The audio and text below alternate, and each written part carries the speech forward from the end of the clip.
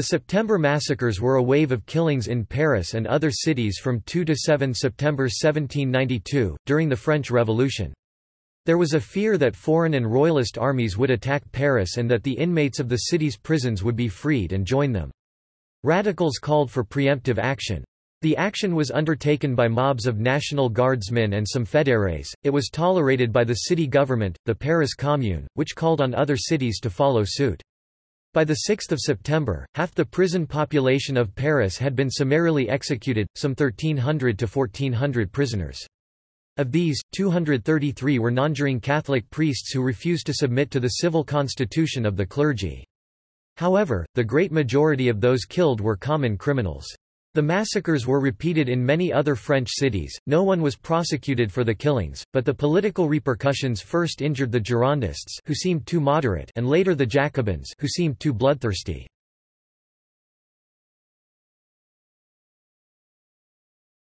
Topic: Background. The political situation in Paris on the eve of the September massacres was highly excited and aroused by dreadful rumors of traitors and foreign invaders. On the evening of 9 August 1792, a Jacobin insurrection overthrew the leadership of the Paris Commune headed by Jérôme Pétion de Villeneuve and proclaimed a new revolutionary commune headed by transitional authorities. The next day the insurrectionists stormed the Tuileries Palace. King Louis XVI fled with the royal family, and his authority as king was suspended by the Legislative Assembly. A de facto executive was named, but the actual power of decision-making rested with the new revolutionary commune, whose strength resided in the mobilized sans-culottes, the vast majority of Paris's fairly poor population. The 48 sections of Paris were fully equipped with munitions from the plundered arsenals in the days before the assault, substituting for the 60 National Guard battalions. Now, supported by a new armed force, the Commune and its sans-culottes took control of the city and dominated the Legislative Assembly and its decisions. For some weeks the Commune functioned as the actual government of France. The Commune took major steps towards democratizing the revolution, the adoption of universal suffrage, the arming of the civilian population, absolute abolition of all remnants of noble privileges, the selling of the properties of the émigrés. These events meant a change of direction from the political and constitutional perspective of the Girondists to a more social approach given by the Commune. As Cambon declared on 27 August, "To reject with more efficacy the defenders of despotism, we have to address the fortunes of the poor, we have to associate the revolution with this multitude that possesses nothing, we have to convert the people to the cause." Besides these measures, the Commune engaged in a policy of political repression of all suspected counter-revolutionary activities. Beginning on the 11th of August, every Paris section named its committee of vigilance. Mostly these decentralized committees, rather than the Commune, brought about the repression of August and September 1792. From 15 to 25 August, around 500 detentions were registered. Half the detentions were made against non-juring priests, but even priests who had sworn the required oath were caught in the wave. In Paris, all monasteries were closed and the rest of the religious orders were dissolved by the law of 15 August.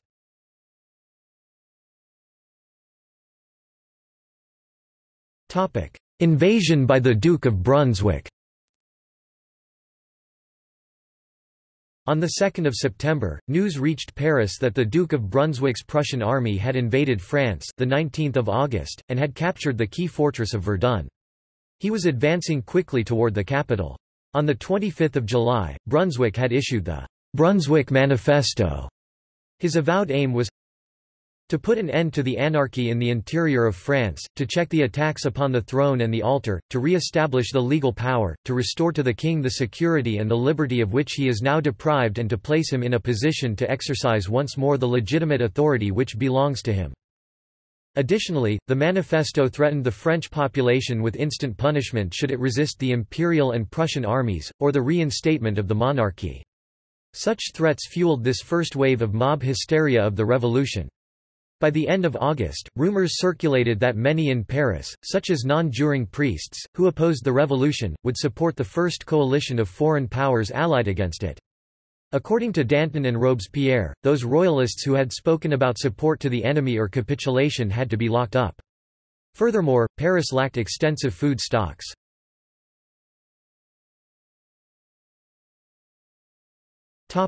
Reports of massacres. When news that Brunswick had captured Verdun reached the Commune in the morning, they ordered the alarm guns fired and the gates closed, which escalated the sense of panic. In the afternoon an army of 60,000 was to be enlisted at the Champ de Mars by Danton. Jean-Paul Marat advised the volunteers not to leave the capital without first having their enemies punished. He announced that a new blood-letting should take place, larger than the one on 10 August. The British ambassador reported, "A party at the instigation of someone or other declared they would not quit Paris, as long as the prisons were filled with traitors, for they called those so, that were confined in the different prisons and churches, who might in the absence of such a number of citizens rise and not only effect the release of His Majesty, but make an entire counter-revolution." The first instance of massacre occurred when 24 non-juring priests were being transported to the prison of the Abbey of Saint-Germain-des-Prés, which had become a national prison of the revolutionary government. The 6 carriages, escorted by fédérés, were attacked on the street by a mob. They quickly killed 19 of them as they were trying to escape into the prison, then mutilated the bodies, "with circumstances of barbarity too shocking to describe," according to the British diplomatic dispatch. During the next hours, a tribunal was compiled by Stanislas Marie Mellard. 135 inmates were killed, 27 were transferred, 86 were set free, and 36 had uncertain fates. In the late afternoon of 2 September 16 priests in the former convent of Carmelites Carmes prison, detained with the message they would be deported to French Guiana, were massacred, mostly by sans-culottes. From 2 to 7 September, summary trials took place in all 9 Paris prisons. The pattern of semi-formal executions followed by the popular tribunals was for condemned prisoners to be ordered, transferred, or even released, and then taken into the prison courtyards where they would be cut down by waiting sans-culottes. Restif de la Bretonne saw the bodies piled high on Pont au Change in front of the Châtelet.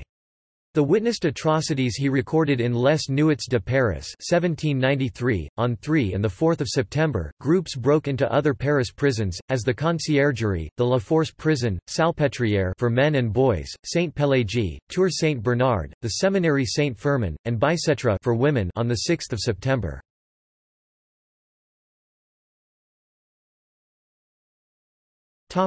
Numbers. According to Albert Soboul, there were about 2,800 prisoners in early September.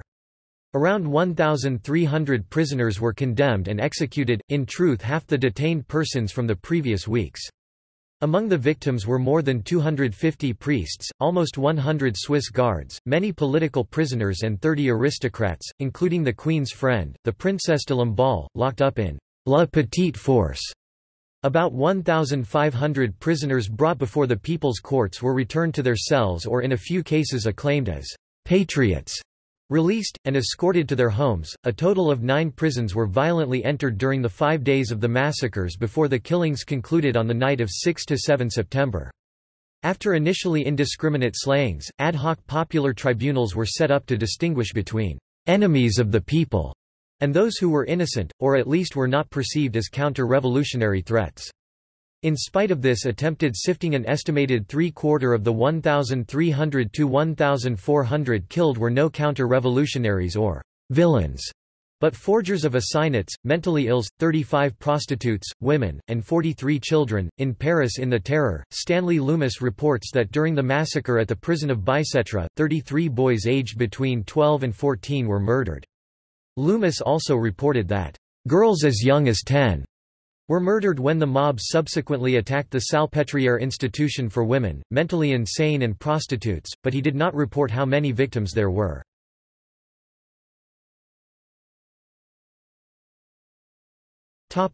Killings outside Paris. On 3 September a circular letter had been sent to regional authorities by Tallien, member of the newly created Paris Commune, advising that, "ferocious conspirators detained in the prisons had been put to death by the people," and urging that, "the entire nation will hasten to adopt this necessary measure." Smaller-scale executions took place in Meaux, Reims, and Lyon, in imitation of the major massacres. There were 75 separate incidents in 32 of the 83 départements. Most notable of these was the killing of 44 political prisoners near Château de Versailles on 9 September.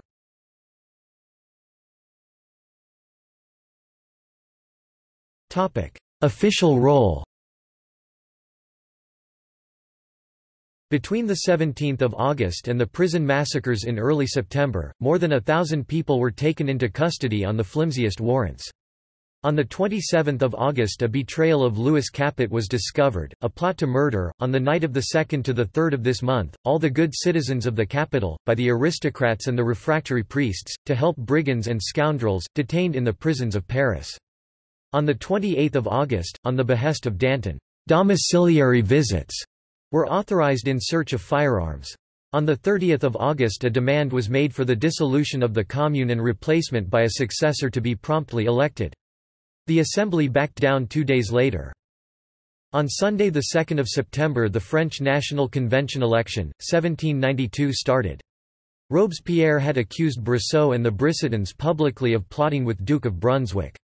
Marat left nothing in doubt when he urged good citizens to go to the Abbaye, to seize priests, and especially the officers of the Swiss Guards and their accomplices and run a sword through them."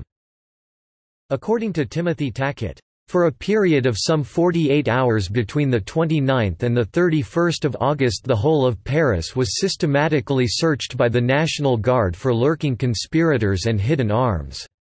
By that time section assemblies were already passing motions demanding the death of conspirators before the departure of citizens." Madame de Staël, who tried to escape Paris, was forced by the crowd to go to the town hall. She noted that Robespierre seated that day, assisted by Collot d'Herbois and Biot-Varenne, according to Madame de Staël on 31 August. It was already known, that those only who were destined to be massacred were sent to that prison of the Abbey. According to Adolphe Thiers on Sunday morning 2 September, "The keeper of the Abbaye sent away his and children in the morning. Dinner was served to the prisoners 2 hours before the accustomed time, and the knives were taken from their plates." Such municipal and central government as existed in Paris in September 1792 was preoccupied with organizing volunteers, supplies, and equipment for the armies on the threatened frontiers.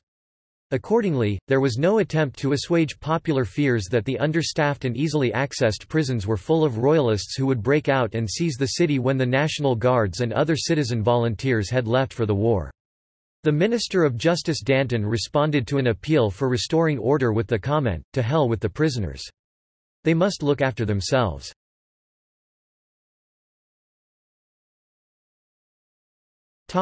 Debate in the Convention. On 29 October 1792, the Convention held an afterthought. Roland accused the Commune of the atrocities. Jean-Baptiste Louvet de Couvray accused Robespierre of creating a personality cult and dictatorship. Robespierre was taken by surprise and had to be defended by Danton. Robespierre was given 8 days to reply. On 5 November Robespierre stated that Marat had visited him only once since January. He asked the convention, "Citizens, did you want a revolution without revolution?" Robespierre, Danton, and Marat insisted that the new bloodletting had been a spontaneous popular movement. Their opponents, the Girondins, spoke of a systematically planned conspiracy. Louvet was no longer admitted to the Jacobin Club.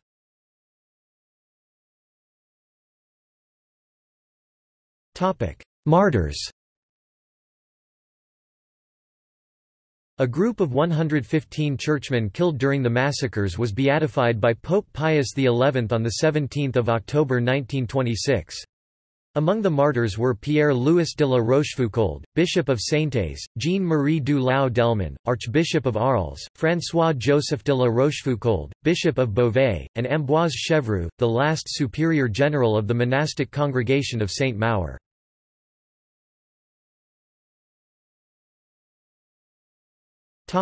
See also: The Legislative Assembly and the fall of the French monarchy. List of massacres in France.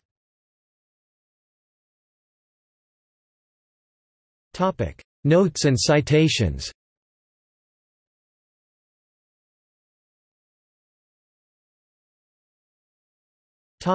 Bibliography. Toulard, Jean, Fayard, Jean-François, Fierro, Alfred 1998. Histoire et dictionnaire de la Révolution française in French. Robert Laffont. ISBN 2-221-08850-6. Loomis, Stanley 1964. Paris in the Terror. New York, Dorset Press. ISBN 0-88029-401-9.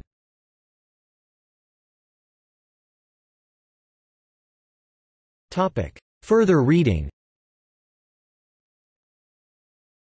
Hibbert, Christopher, The Days of the French Revolution, William Morrow, New York, 1980. Sciamma, Simon, Citizens, A Chronicle of the French Revolution 1992, pp. 629–39. Scott, Samuel F. and Barry Rothaus, eds.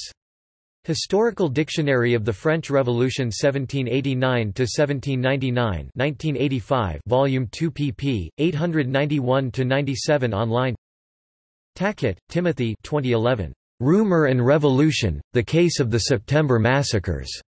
French History and Civilization Volume 4, pp. 54–64.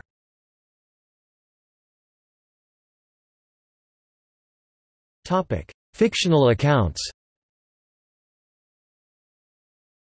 Dickens, Charles, A Tale of Two Cities 1859.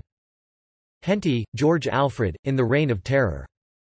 Neville, Catherine, The 8 1988.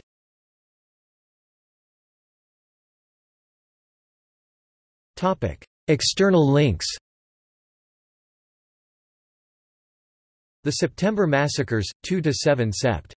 1792 archived link. The September Massacres witnessed by Restif de la Bretonne. The September Massacres witnessed by Earl Gower, a British diplomat. Thomas Carlyle on the September Massacres.